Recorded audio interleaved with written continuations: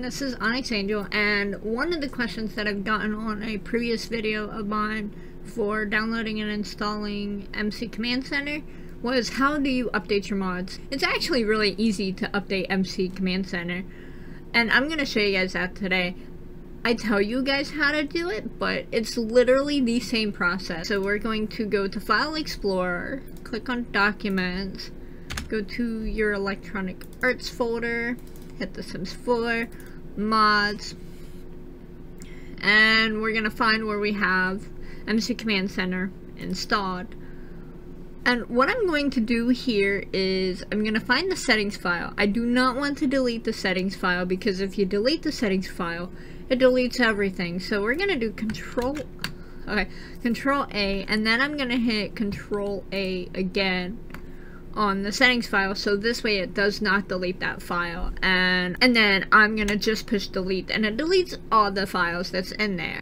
And then we're gonna go to MC Command Center's website, which I will link in the description below, and we are gonna go to MC Command Center. Now I use both MC Command Center and MC Woohoo. I'm gonna just grab both of those files, and I'm gonna just drop them in my downloads folder.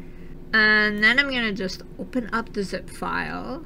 Okay, so for those who are unaware, alright, I'm using WinRAR, which will also be linked in the description below, to extract these. So I'm gonna just Control A. I never bring this folder in there. And then I'm going to go into, you just go and find the folder. So here's the MC Command Center, all modules.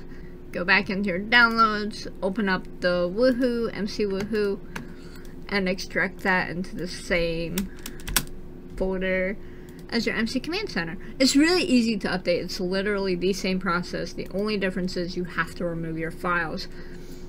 I've also been asked this before on my other video on people not having their settings file or their config files. You will not have your config files if this is a fresh download. There we go. Now it's all installed, but there's one more step that you need to do. Okay, so you're going to go back to your Electronic Arts, The Sims 4, but this time you're not going into your mods folder. You're actually going to look for, I do not have it. Normally you will have a local thumb cache package file that you will delete. The reason why I don't have mine is because after the last time when I just updated Passionate Romance, and I haven't logged in since then. So I deleted mine earlier. So there's nothing for it because I haven't been on the game since then. So there you go. And MC Command Center should be working just fine back in the game. And I'm gonna double check to make sure my settings is there. Ta-da! Alright, I hope this video helps you guys on installing and updating MC Command Center in the future. Thank you guys so much for watching, and I hope you guys enjoy this video and have a wonderful evening.